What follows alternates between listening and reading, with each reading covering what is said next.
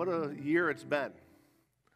2020 sent a lot of churches into a tailspin, not really sure how to worship, how to move forward, how to navigate through the virus and the pandemic. And if you have been here since March, you've seen how we've navigated through the difficulties and with our online services and the recording of the services and then playing them on Sunday morning. And it's good to be able to get back into our church building and to worship and honor the Lord in person. But it has been a very difficult year, and I pray that this year, 2021, will be just as exciting. You never know what the Lord's going to do this year. We go into a new year with anticipation, wondering how the Lord is going to work in our lives, how the Lord's going to work in our church services, and how the Lord's going to use Grace Baptist Church. Many of the things that we had planned for 2020 were kind of pushed to the wayside and because of the pandemic. Our teen camp, our vacation Bible school, our Kids for Christ camp, our missions conference, our revival, all those things were postponed or canceled, and I am anticipating a wonderful 2021. Last week in our staff meeting, I had made mention to Scott that, and Amber both, that 2020 to me was a little discouraging, simply because I was not able to go out as much into the hospitals when people are sick or into the nursing homes and visit, into people's homes, simply because I do not want to be one who is maybe asymptomatic and go into a house and spread it. So it's been very difficult and a little bit discouraging, and I shared that with Scott, and Scott said, I'm just the opposite. Now, Scott is the eternal optimist, I guess, and I'm just a pessimist. I don't know. But he was encouraged by it all, just the way we sometimes get set in a rut in church, and we do it week by week the same way, every day, same thing over and over. Well, this caused us to think outside the box and to do some things and our reflections from grace that we did on a weekly basis and things like that to try to get the Word of God out to you. And I just hope that this year I pray that this year, 2021, is better for us as a church, that we will not be able to have to cancel as many things, but that's why I am anticipating a revival in February. Dr. Getch was here back in 2018, had a wonderful Sunday through Wednesday services with him, and I'm looking forward to that as well. So I hope that you are as too, and just pray that we be able to go ahead and move forward with that. Over the past 4 weeks or so, we have celebrated Thanksgiving. We have celebrated the birth of our Savior, the Lord Jesus Christ. We have celebrated the new year. And this part of the season, the year, is always enjoyable for me because I like Thanksgiving because of the turkey, because of the ham, because of the desserts, because of the corn, because of the potatoes. I enjoy all those things and the other supplements that we had during those times. I remember on Thanksgiving Day, we getting done and from the dinner table and just kind of pushing myself away from the table and going to sit into my recliner and just think to myself, boy, I am full. And I acted full because as soon as my feet went up, the chair went back and I was asleep. And that's generally what happens. When you get a full stomach, you just sit in the chair, you put your feet up, and pretty soon you are sawing a log of Z's. I mean, you're just cutting, it's just tiring. Well, then Christmas came, and the same thing happened. We had a nice meal. We had all the other sides, the desserts, and all those things, and pushed ourselves away from the table and got in that chair again. And boy, I said to myself, boy, am I full. Now, I didn't feel like eating any more the rest of the day. I almost felt like a glutton. I guess borderline gluttony took place that day. Well, I was full. I was tired. I went, sat down, and put the feet up, and a few minutes later, Z's. Well, New Year's Day came. Had a nice meal, had the desserts, pushed myself away from the dinner table. Boy, am I full. Went, sat down in the chair, put the feet up. I was able to stay up a little bit longer because we had guests in the house. I didn't want to start snoring with guests in the house. But each day, each celebration, I came off with this feeling of just being so full of all this food and all these different things. And I thought to myself, I am full physically, but am I full spiritually? Am I full spiritually? I'd like to preach a message this morning, being a Spirit-filled Christian. And I think this is fitting as we begin 2021. It's important that we start the year out on the right foot, and we get a good, firm foundation, a good basis spiritually. And I believe that in order to have that basis, in order to have that understanding of the beginning of the year, is that we need to remember that we as believers we must be Spirit-filled individuals. Now, I'm not saying you push yourself away from church. You go sit in your chair, put your feet up, and say, boy, am I full. I'm talking about being Spirit-filled, Spirit-controlled by the Holy Spirit of God. We know we have God the Father, God the Son, and God the Holy Spirit, the third person in the Trinity. And folks, there are several different examples in the Scriptures of individuals being filled with the Spirit. In Acts chapter 15, verse 32, and the disciples were filled with joy and with the Holy Ghost. The Apostle Paul, shortly after he was saved, Ananias came to him and said, Brother Saul, the Lord, even Jesus, hath appeared unto thee in the way as thou comest, hath sent me, that thou might receive thy sight and be filled with the Holy Ghost. That's Acts chapter 9. In Acts chapter 4, verse 31, the church is to be filled with the Spirit. The church is to be filled with the Spirit in Acts chapter 4, verse 31. And when they had prayed, the place was shaken where they were assembled together, and they were all filled with the Holy Ghost, and they spake the word of God with boldness. Can I proclaim to you this morning that one of the essentials of a Christian is to be filled with the Holy Spirit of God? A lot of times we're filled with ourselves. We're filled with self and what we want, rather than being filled with the Holy Spirit of God and listening to the small, still voice of God to determine how and what we're supposed to do in our lives. We need to be filled. We need to be controlled. And contrary to what many people may think, many people may think, well, it's not really as important for a church member to be filled and controlled by the Holy Spirit of God. It's up to the pastor to be filled and controlled. It's up to the staff to be filled and controlled with the Holy Spirit of God. It's up to the church board, the men who make the decisions, the financial decisions, the spiritual decisions, the spiritual counsel for their pastor. It's up to them to be Spirit-filled with the Spirit of God.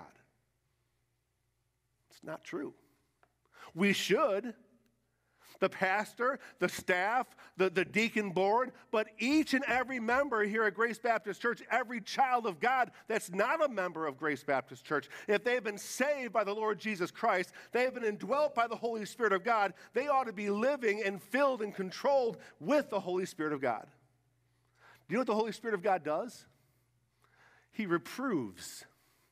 When you're going down making a wrong decision, or maybe you're in sin, the Holy Spirit of God, when you're filled with the Holy Spirit of God, when you're controlled with the Holy Spirit of God, what He's going to do is He's going to bring you back in line. He's going to bring conviction to your heart about what you're doing that is contrary to the commands of Scripture, and He's going to bring you back into line so that you can have an effective Christian life. And you realize in Ephesians chapter number 5, it says, be ye filled with the Holy Spirit. It's not a suggestion.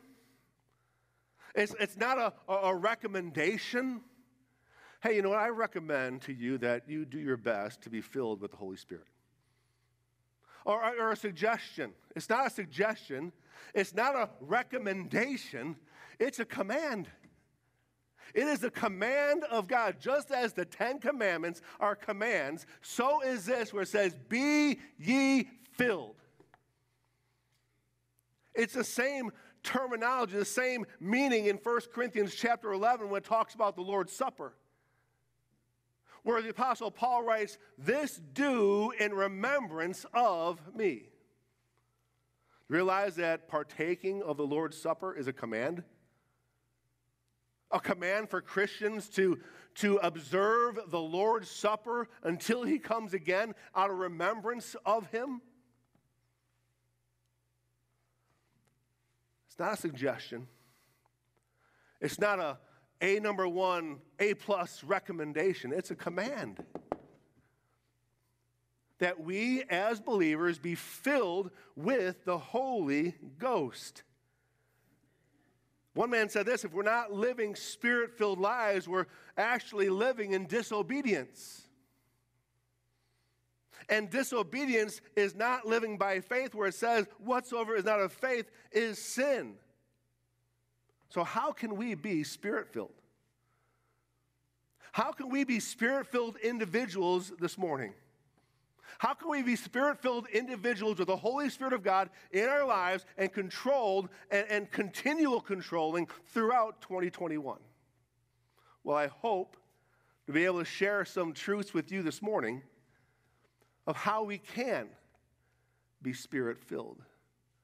Let's pray. Father, Lord, I pray this morning, Lord, that you would watch over us, Lord, that you would, as we already have spoken, you and I together, Lord, that you would fill me with your Spirit.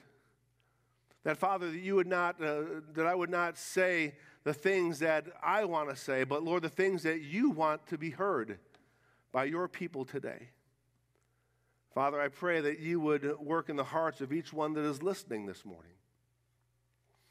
Just as the pastor needs to be Spirit-filled, the members need to be Spirit-filled as they listen.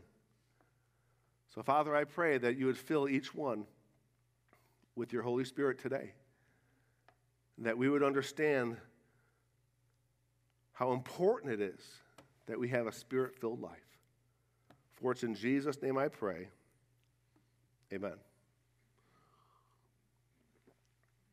I have a couple of different references that we're going to be looking at today. I invite you to turn to 1 Corinthians chapter number 3 as we look at our first point, the residence of the Holy Spirit of God. The residence of the Holy Spirit in us.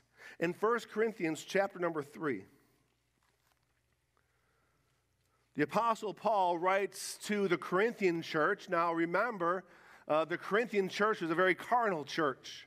It's the type of church that you really did not want to be a member of. There is sin that was rampant through the Corinthian church. And here the Apostle Paul starts off in just the 3rd chapter. And he says in verse number 16, he says to these believers, know ye not that ye are the temple of God, and that the Spirit of God dwelleth in you. Now, we're not going to advance and go through the rest of the book of Corinthians. You can do that on your own time today if you'd like. I'd encourage you to see what type of lives this Corinthian church was living. But the Apostle Paul says, know ye not that ye are the temple of God. What he was referring to is that every born-again believer, now, there's in the days of the first century church or today, a born-again believer in the Lord Jesus Christ at the time of your salvation experience.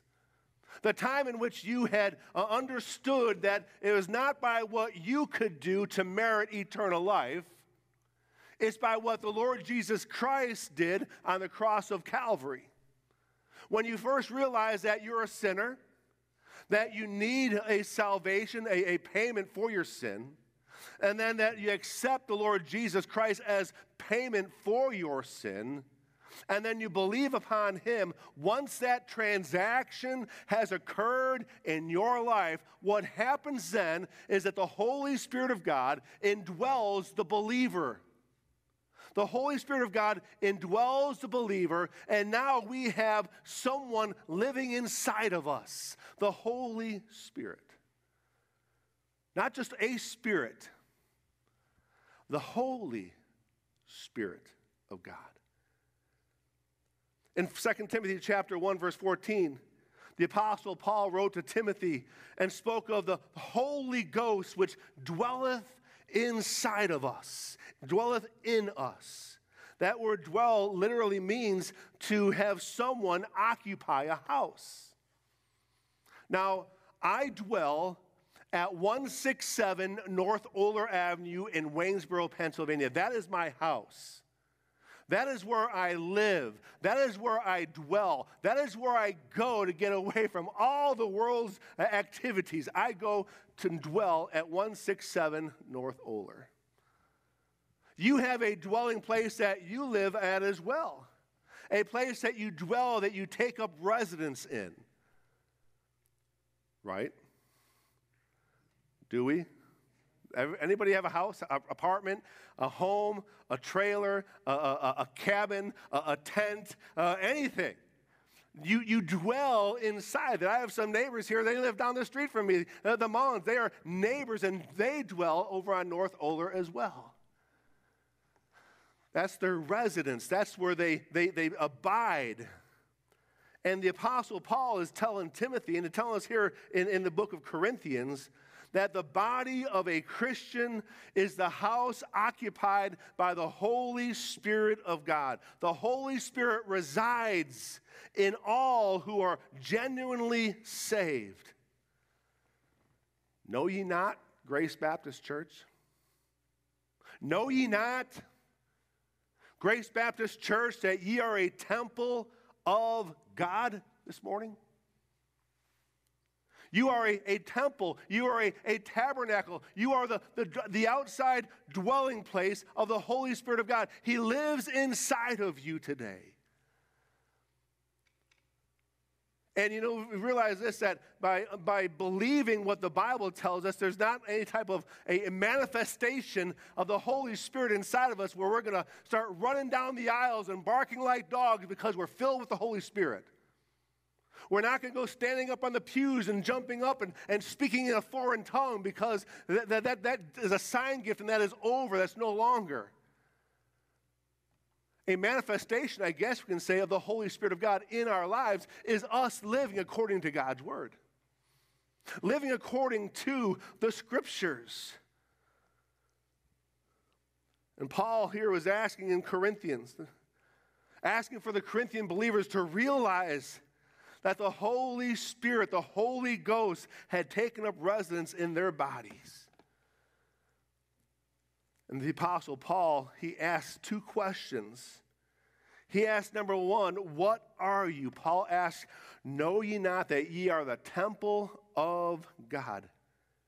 It's interesting how the Apostle Paul uses this imagery used in the Old Testament of the temple. The temple had been built for the glory of God and then bore the name of God. So the temple of God was erected for the glory of God, and God, you entered into the temple, and God, it was a manifestation of Christ, of God there within the temple. Now, there were pagan temples. There were temples to Aphrodites. There were other pagan temples that were in different areas in Corinth. But here we're talking about not the temples of pagan gods. A temple of the Lord God of Israel.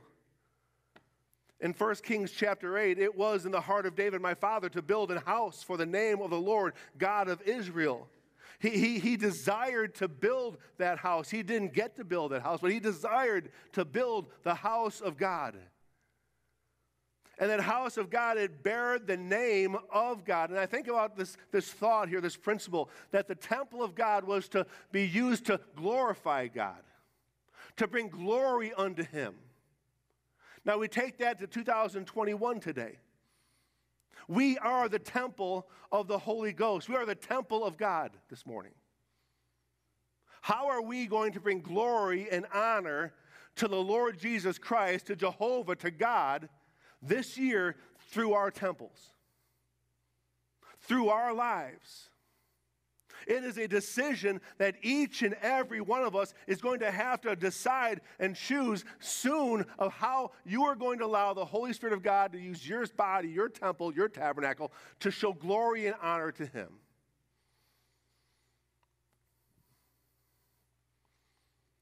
You got to come to that decision, folks. Hey, you know what? I'm going to glorify God. I'm going to honor God. I'm going to love God. I'm going to obey God. And as people see you obeying and honoring and respecting and loving, people are going to see there's a difference in your life because you have a purpose to glory and to show glory and honor unto our Heavenly Father.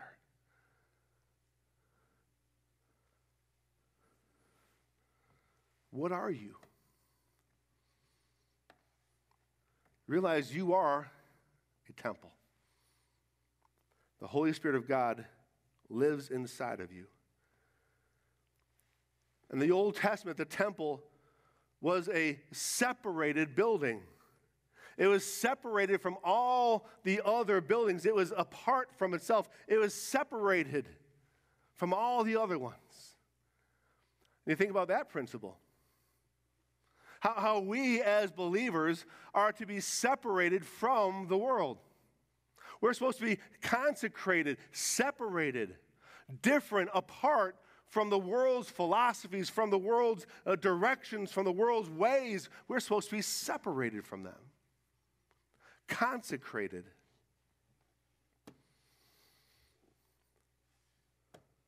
But not just what you are, you're a temple, but who is in you? It says that the Spirit of God dwelleth in you.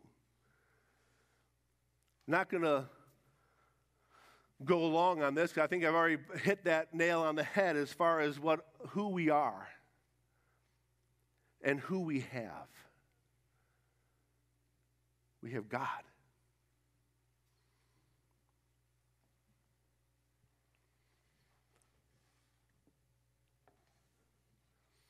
God lives in me through the person of the Holy Spirit of God. It's not symbolic, but it's a reality. It's not a symbolism or symbolic. It's a reality. It's a fact. And every place and everything that we do, you realize that we bring God with us. Boy, I wish I can take back some of the places that I have gone to, or some of the things that I have said, or some of the things that I had thought, knowing that God is dwelling inside of me.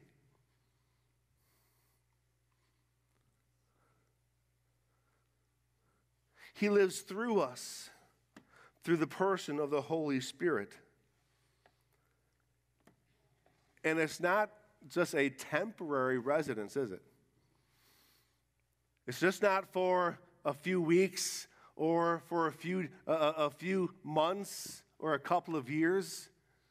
The Holy Spirit indwells us forever in John chapter 14:16. And I will pray the Father, and He shall give you another comforter, that He may abide with you forever. He's not going to disappear. He's not going to leave you. He will always be right there with us. He resides in us. He is always with us, and He is always in us. Hallelujah for that thought, for that truth. But secondly, the resources of the Holy Spirit for us. The resources that we have, the Holy Spirit, the resource that we have. I have a computer in my office that has a Bible software program called Logos. And this Logos computer program, I am able to click on a link or click on a resource, and it will tell me, it'll take me to a screen where I just enter the passage. So if I put in there Romans chapter 1, verse 1, it'll pop up there and it'll show me what the Greek words are, the Greek word meanings, the tenses, and all these different things. Well, another click, you click on the library, and all of a sudden you have different theologians and authors and writers, and there's a bunch of different resources on this side here. I can click on that one there, and it'll tell me what Spurgeon thinks about this passage of Scripture. I'll click on another, and it'll say this is what Ryrie says in his commentary. And I have these resources at the tip of my finger. I can just click it, and it helps me to understand the Scriptures. It helps me as I exegete the Scriptures. But the resources of the Holy Spirit is what we have available to us, a resource and a major resource, the best resource of all, to live a life that is separated and consecrated. One man said this, unless we have within us that which is above us, we shall soon yield to the pressures around us. You get that? I'll say it one more time. Unless we have within us that which is above us, we shall soon yield to the pressures around us.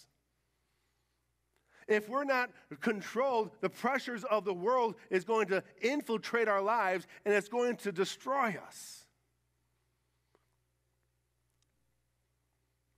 And some may think, well, that would never happen to me. That couldn't happen to me. It will.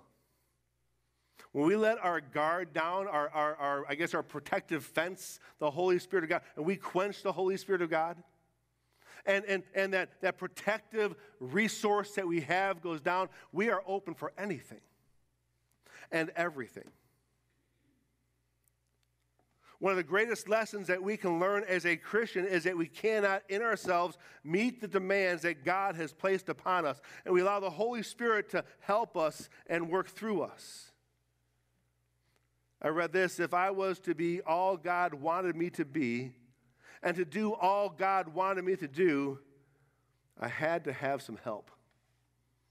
Can't do it on our own. That comforter, the Holy Spirit we talked about in John chapter 14, that comforter, that helper is to come and to help us live our lives in a pleasing way for the Lord Jesus Christ. But how, in which way do we have these resources? Now turn to Ephesians chapter number 5.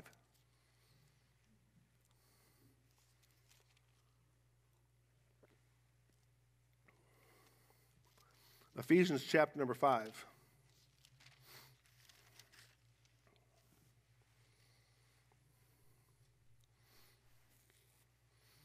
And verse number 19.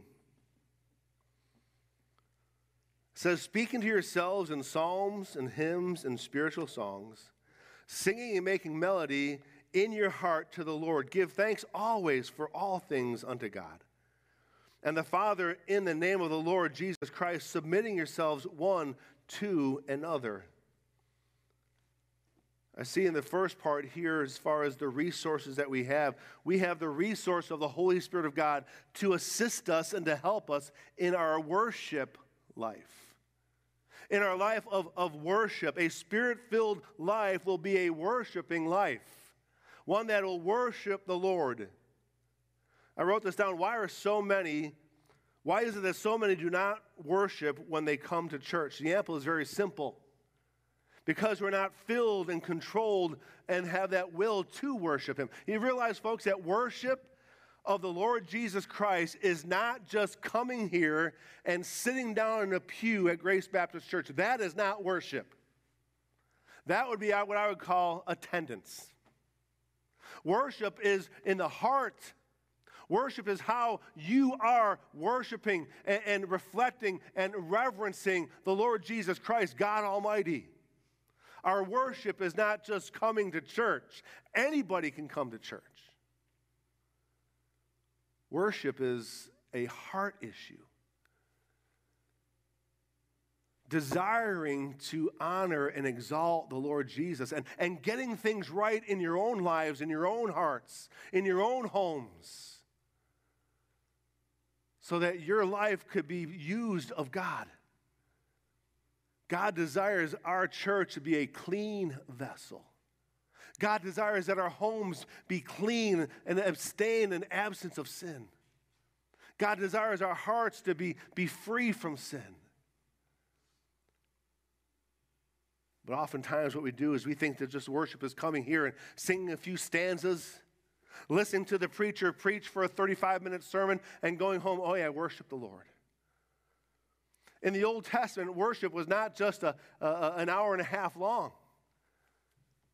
They sang hymns unto the Lord for an hours. They opened up the scrolls of scriptures. They listened. They responded. Do you realize that part of worship is responding to what you hear? Now, I'm not saying everyone needs to come forward in front of the church and respond that way, but a response from where you're at, a true, genuine response to what the Holy Spirit does in your lives.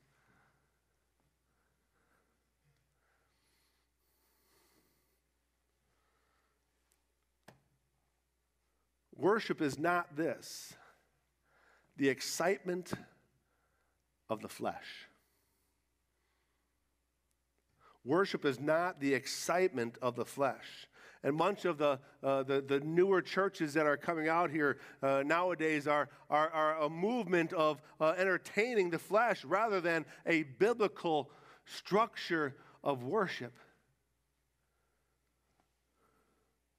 Justin Martyr, an early church Christian, gave us this picture of a service during the early days. He wrote this: on Sundays, all who live in cities or in the country gather together in one place. The memoirs of the apostle or the books of the prophets are read as long as time permits. Then, when the reader has ended, the pastor in a discourse instructs and exhorts to the imitation of these glorious examples. Then we all rise together and send upwards our prayers. And when we have ceased from praying, from the bread and the wine and the water are brought, the pastor offers a prayer of thanksgiving, and the congregation assents with an amen. It was obvious spirit of worship was in the early church. And I'm afraid in our 21st century, in the time in which we're living, is that we've missed the mark. We've missed it.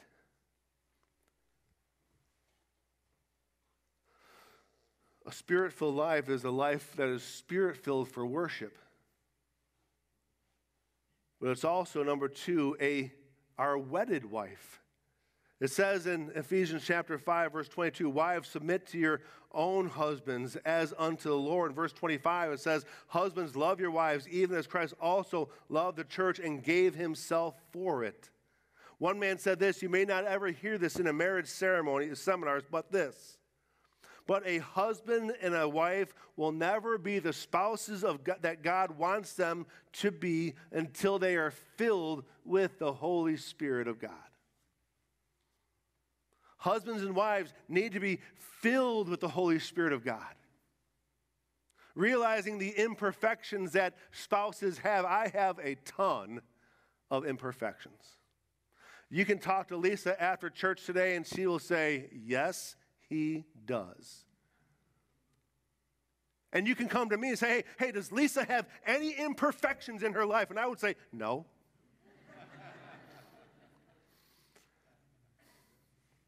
I was born at night, but not last night. I guess that's how they say it. But a spirit-filled home, a spirit-filled couple, a spirit-filled husband and wife, spouses, will be used of God, and it'll be a much happier wedded life when they're both controlled by the Holy Spirit of God. But in Ephesians chapter number 5, look at Ephesians chapter 6. Ephesians chapter 6, not just in our worship life or our wedded life, but also our work life. Look what it says in verse number 5. It says, servants, be obedient to them that are your masters according to the flesh, with fear and trembling, with singleness of your heart, as unto Christ, not with eye servants as men pleasers, but as servants of Christ, doing the will of God from your heart. The Holy Spirit of God is going to convict us about our work ethic. It's going to convict us of the life of a Christian. We ought to be the best workers in Waynesboro. We ought to have the best testimony amongst our workers, co-workers. Because we're filled with the Spirit, we're not going to run off the rail if someone says something bad to us. We're not going to react. We're Spirit-filled. Filled with the Holy Spirit of God. Controlled by the Holy Spirit of God. Of course, Paul here was talking about the employment and the employer. I wrote this down. Christians should be the most respected, honest, hard workers that an employer has. You ought to be. You ought to be the best workers. But also look at verses 10 and 11. Not just our worship life or our wedded life or our work life, but also our warring life. Look what it says in verse number 10. Finally, my brethren, be strong in the Lord and in the power of his might. Put on the whole armor of God, that ye may be able to withstand against the wiles of the devil. Listen, the Christian life is not a playground. It's not. It's not a playground. It's a battlefield, folks. There's a battle going on. And Satan, the devil, is winning these battles. Winning these incursions, winning these times of battle together with us. But when we are filled, thinking about, we can be filled with the Holy Spirit of God and fall into sin. But if we keep our minds fixed on the Lord Jesus Christ, the Holy Spirit of God, and God Almighty, remember who we are and who we belong to, and constantly thinking about that in every decision that we make, it would change a lot of our decisions, I believe.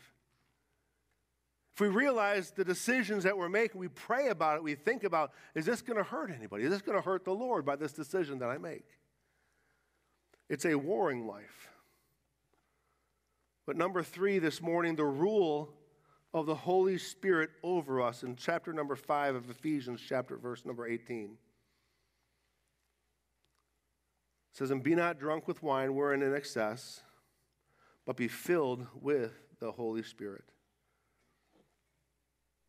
What does the Bible mean when it says filled with the Holy Spirit? I guess it would be helpful to know what it does not mean.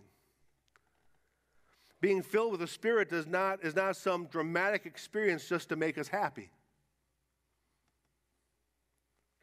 Or some kind of zap from heaven that makes us act in strange ways. So how can we be filled with the Holy Spirit? I see, first of all, complete control of our lives. Complete control of our lives. There were 3 senses in which this word was used in Paul's day. The word was used to help us to understand what it meant to be filled with the Spirit. The first word is often used to speak of the wind filling the sails of a ship. A sail ship that would have the sails set high upon the mast, and when the wind would come, it would hit those sails, and it would push and guide and direct the ship to go in a certain direction. Those sheets, those sails were filled with wind, becoming energy to move that ship. And I'm reminded of 2 Peter chapter 1, and holy men spake as they were moved by the Holy Ghost. A second word was permeation, such as the use of salt to permeate meat in order to flavor or preserve it. Being filled with the Spirit means that our life is so permeated by the Holy Spirit of God that everything about us, how we act, how we think, what we do, will bear the divine image of God. You're looking at me like I just said a bad word or something like that. The Holy Spirit of God permeates our life and guides and directs us in how we think, how we feel, and what we do. But also takes control. It takes control of us. Now, I have in my house, I have a baseball glove. And you realize if I put that baseball glove on the table, you realize what it's going to do? It's just going to sit there on that table. Eventually, Lisa's going to say, "Can you get the glove off the table?" That's one of my imperfections, leaving the glove on the table. And I'll say, "Sure," and I'll take it, and I'll move it to the garage, and hopefully softball season will come, and I can pick it up and bring it out to the ball field over there and use it. But you realize that a glove on that table is just a glove. It cannot do anything, can it? Until I take my hand, this one here, and put it into the glove. My hand fills that glove, and now the glove will do whatever I want it to do. I wish when I was playing softball and the ball was, or baseball, the ball was hit me, I'd be able to react fast enough to grab it, but usually I can't get down that low to get it, and it just keeps on going that way. But that's not the glove's fault. That's my back's fault. That's my belly's fault. That's all those faults. But you take that glove, and all of a sudden, you can control what it does. And that's what that third word talks about, of taking control. The Holy Spirit takes control of our lives. And He guides us. And He complete control. But lastly, it's a continual control. He continually controls our life. The tense of the phrase, "be filled," simply means that Paul is saying, continue to be filled. You know why? Because there are things going to happen in your life as you are filled with the Spirit of God, that you may quench the Spirit of God, and pretty soon the Spirit of God is not having control and rule in your life. We have to continually be filled with the Spirit of God. There's one indwelling of the Spirit of God at salvation. There's many fillings because we do quench the Holy Spirit of God. We do kind of control Him in certain areas of our lives where we don't want Him in.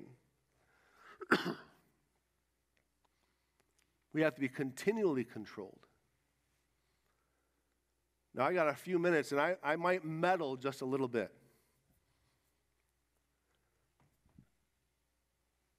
Do you realize that the internet is good and it's bad? Has a lot of good things for us, but it has a lot of evil things for us. Pornography is rampant in our society. There are individuals falling continually to pornography weekly, almost daily, because they can't control themselves. And I'm not talking about the unsaved. Folks, I'm talking about the saved. I'm talking about pastors, missionaries, evangelists, that when they're tempted, they're not controlled, they fall into temptation. The internet has some good things. It has some bad things. Now, I don't go on Facebook very much. But sometimes when you do, what I'll see is people taking their opinions and their preferences, and they put it out on Facebook, on their page, and all of a sudden what you see is comments underneath these posts that really ought not to be in a public social domain. It ought to be dealt with individually, separately, outside of every friend that you have and every friend that your friend has, where they see all these different things because it's just the thing to do. That's what Facebook is for. I think Christians today, I'm not talking about Grace Baptist Church in general, I'm talking about Christians in general, Christians who know Jesus Christ, those who have that relationship. What they do is they go out there and they spread all their dirty laundry about how they feel about things and about how other people disagree. And you know what? It's very discouraging to see that on Facebook, on social media. And I think that if we were controlled, continually controlled and guided by the Holy Spirit of God, you know what's going to happen? We're going to stop some of that. I don't know how many times I see a post and I thought, oh boy.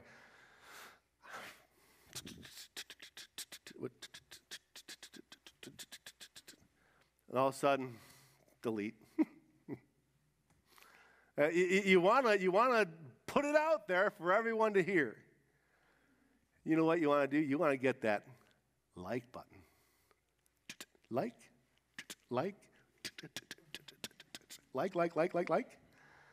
You want to get that little heart? Love.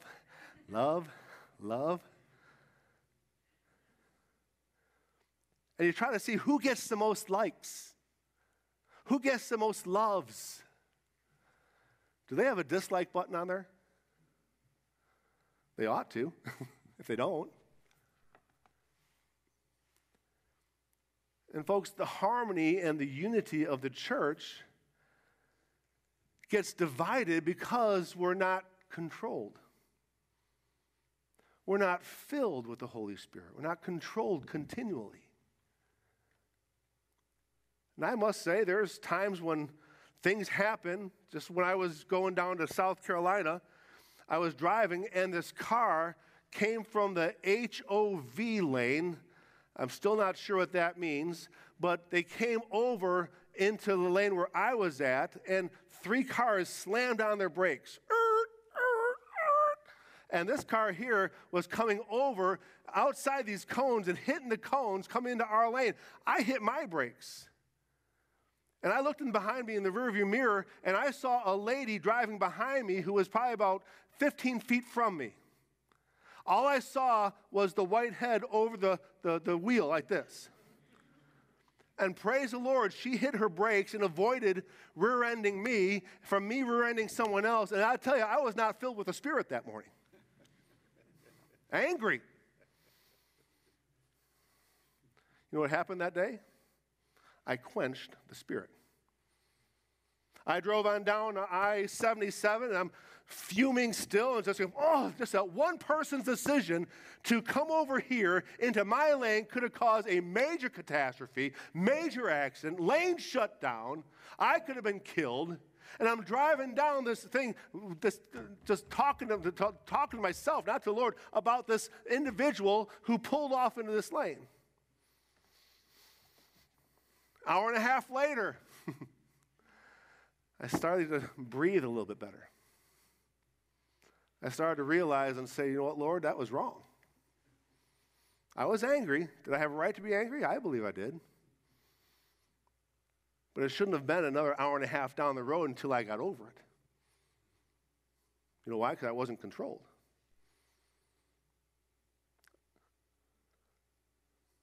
Folks, our church today, in 2021, we ought to be individuals who are controlled by the Spirit of God. Continually controlled. And when we quench the Holy Spirit of God in our lives and realize that we're not filled, you know what we do? We confess it. We confess whatever quenches the Holy Spirit of God. You ask for forgiveness. You get right with God. Sometimes there's times when I have to get right with God many times a day.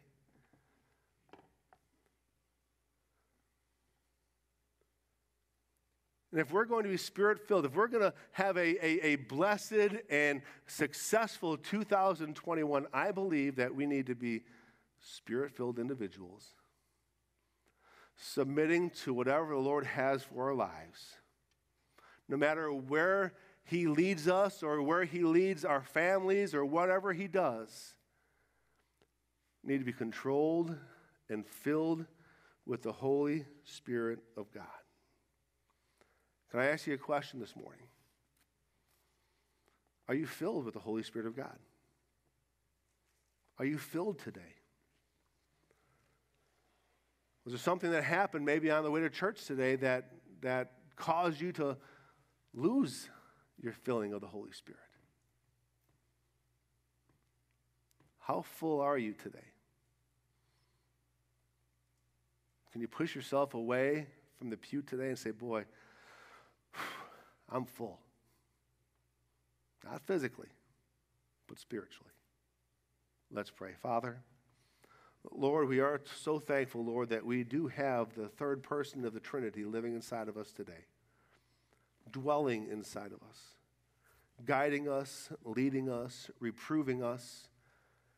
And I believe that's a part, Lord, where most of us fail, is letting the Holy Spirit reprove us and show us of our shortcomings, of our wrongs.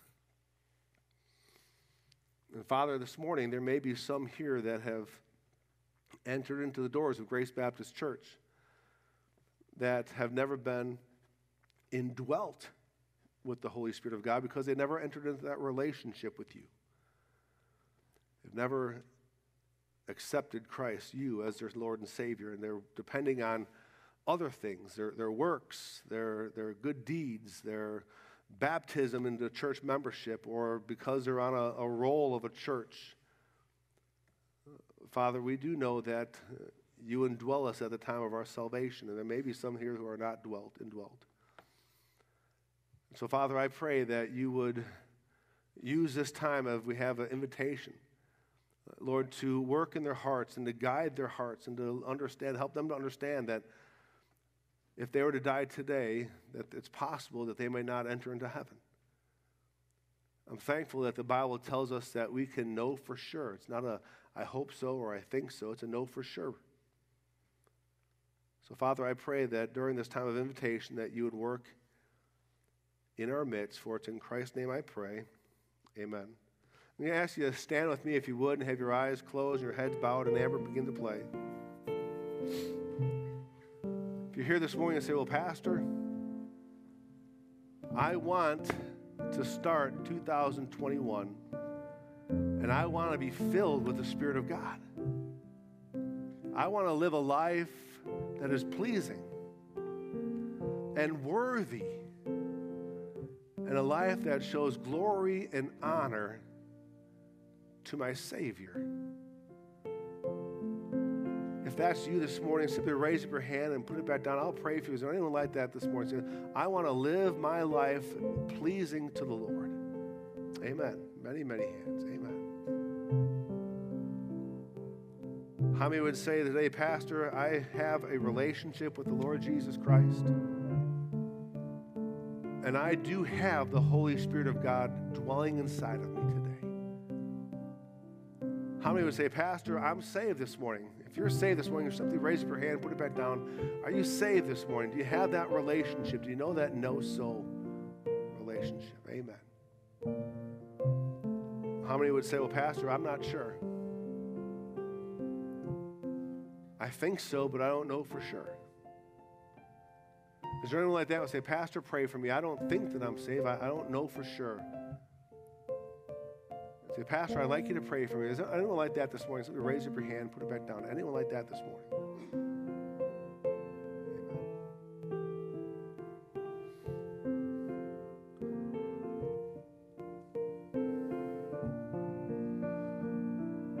Father, we thank you, Lord, for the day that you've given to us. And Father, the opportunity we have to worship you and honor you.